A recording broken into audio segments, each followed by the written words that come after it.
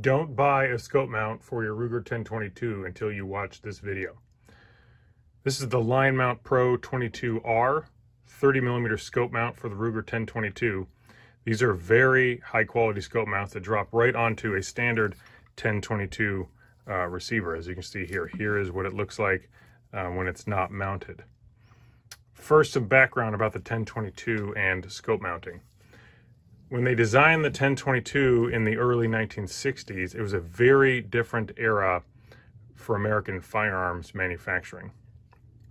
At that time, optics weren't considered to be that important for 22 rifles. The intention was that you were going to use iron sights. Almost all the time, scopes were a bit of an afterthought. Scopes intended for small caliber rifles like these were also fairly low quality and were on average a lot smaller and more expensive in real terms than they are today. In fact, the 1022 design makes it somewhat awkward and cumbersome to mount a large scope on it, a large such as this. The top of the receiver, as you can see in here, is contoured. It's curved. It's not flat in its own unique way, and so that's a problem. The threads of the screws are 6x48, which is a tiny and kind of old school firearm screw size. By the way, good luck finding those screws at Home Depot. The most common method of attaching a scope onto the top of a 1022 is to take the factory scope mount as shown here, or a rail is shown here, and then drop it right onto those and screw it into the top there on the top of this, the top of the receiver. There's several different versions of this. This is from the Ruger factory. I would not recommend it using this particular method. It does not give you a whole lot of options. Another version of this is also drops onto the top here and aligns with the screws, and then you screw that into the top of the receiver. And this version gives you a little more options in terms of the location of your scope and how much eye relief you're going to give yourself.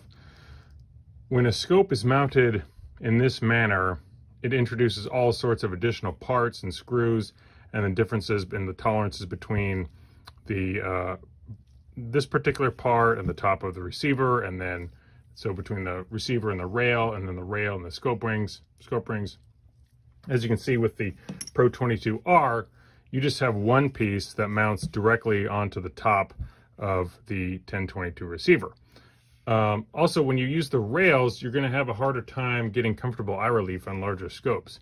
So since you're limited on how much further forward you can put the mount, and this mount keeps it simple. So if the Ruger 1022 was designed today, it would probably look something like this, where you actually have a Picatinny rail integrated into the top of the receiver. So this particular receiver was manufactured by Brownells.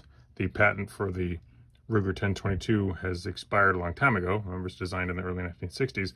So other manufacturers can actually get into that business. And you can see here the difference between the top of this standard factory 1022, as it's been manufactured since the early 1960s, and this 1022, which was much more recently designed and manufactured, which you have the rail right in there.